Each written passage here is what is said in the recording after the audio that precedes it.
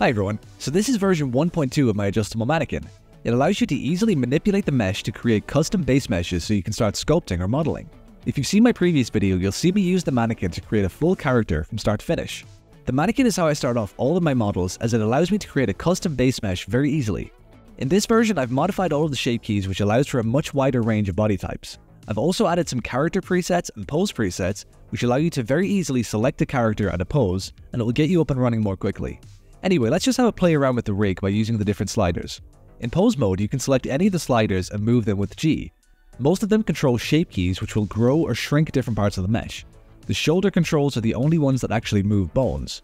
The muscle groups changes the default color to a color-coded model, and the guidelines will draw contour lines along the model so you know which way each body part is facing. I've also added some character presets which you can find in the asset browser. Go to AM presets and you'll see all of the different presets that are all based on recognizable characters. Again, in pose mode with no bone selected, all you have to do is double click the preset and the model will change. If you want, you could also right click on the preset and choose to blend the pose, and this will allow you to blend different poses together. You can also select certain bones or sliders, and the preset will only change those selected bones. In the asset browser, we can also navigate to the AM poses folder, and this will show you all of the preset poses. They're all color-coded so that you can easily see the different types of poses like hand poses, action, sitting, or standing. Like the character presets, all you have to do is double-click them and the pose will be applied. Make sure to choose a character preset first, and then when we apply the pose, it will still have all of the slider changes. You may need to adjust the poses for some of the more extreme character shapes, as the poses were made with the base mannequin. Some of the poses also have weapons, and for these you can enable the weapons in the viewport. Now let's actually start using the model. I would recommend creating a new file and then appending in both the bone shapes and rig collection. This means that our main file won't be changed or messed up in any way. You can hide the bone shapes collection, and now we can start tweaking our model. To start off, I'm just going to add a camera and add in my reference image, in this case Hercules.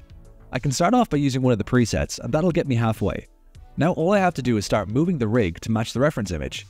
You can also try and find a pose preset that matches the reference, but for this I'll show you how to do it from scratch. The rig uses a basic IK setup, which means we don't have to move every bone individually. We can move the hands, hips, or feet, and the rest of the body will follow. To get the correct rotation of the arms, we can select either of the arm bones and rotate them. Sometimes pressing OR twice or choosing an axis with X, Y, or Z and rotating will make it a bit easier to get the angle that you need. Now it's all just a matter of slowly rotating and moving different parts of the body to match the image.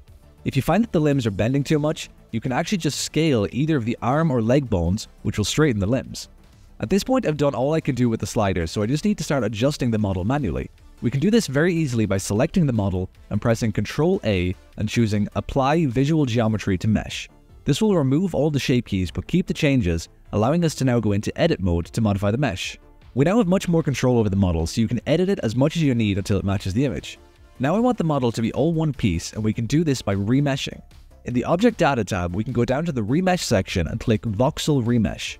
If the remeshing removes too much detail, let's say in the hands, you can turn down the voxel size, but do it slowly because making it too small might crash Blender. Now all we have to do is go into Sculpt mode and start smoothing out the model.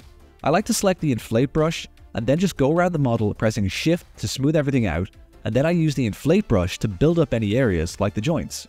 This might seem like a lot of steps, but after doing it a few times, you can get to this stage within 10 minutes, and from here you can start sculpting further or retopologizing.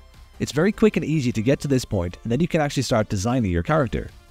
If you want to have multiple characters in your scene, you'll need to duplicate both the rig and mesh, and then you'll have two completely separate rigs that you can play with independently.